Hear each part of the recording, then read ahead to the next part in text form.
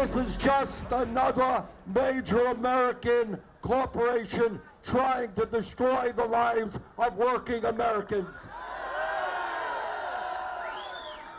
And today, you are standing up not just for justice for Verizon workers, you're standing up for millions of Americans who don't have a union. And you're telling corporate America, they cannot have it all.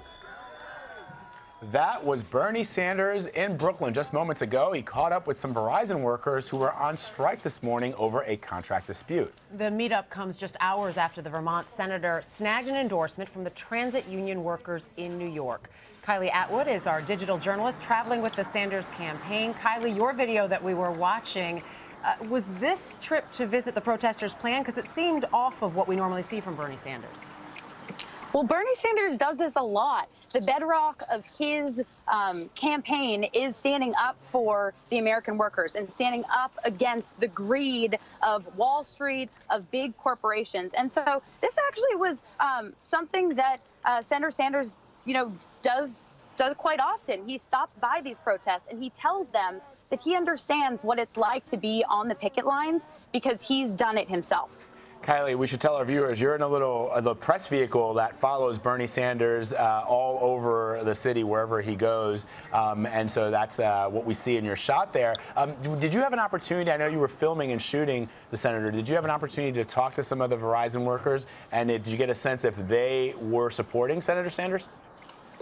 To be honest with you, we were sprinting behind him and trying to get shots in front of him. So I didn't get to talk to the workers themselves, but they were chanting Bernie, Bernie. They were really excited for him to be there. And earlier this morning when he got the endorsement from a local transportation union, they have about 42,000 members here in New York. And so if you can at least get some of those folks out to the polls, that'll help him in the New York primary next week. But to be honest with you, I didn't actually talk to the workers who were there. But from the reaction that you can see in this video, they really loved him. So I have no doubt that there were supporters in that crowd. Kylie, we've been talking all morning. Obviously, we have the debate coming up tomorrow with Hillary Clinton, and really Bernie Sanders trying to pick up so much steam here in New York before the primary next week. What's coming up for him later today? Actually, later today, he's headed back to Manhattan. I think he has, some local media hits. He's kind of taking the afternoon to rejigger himself and take some time down. He's spent a lot of time in upstate New York over the past few days.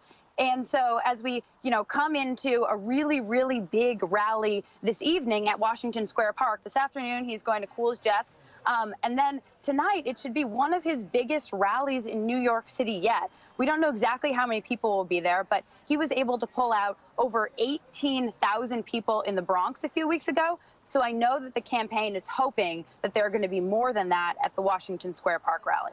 And hopefully, Kylie, you will have a brief moment to cool your jets as well, because you've been very, very busy over this campaign season. Our CBS News digital journalists, all of them have been doing a tremendous job bringing us the news from the campaign trail. Kylie Atwood, thank you so much, Kylie. Thank you, guys. Bye.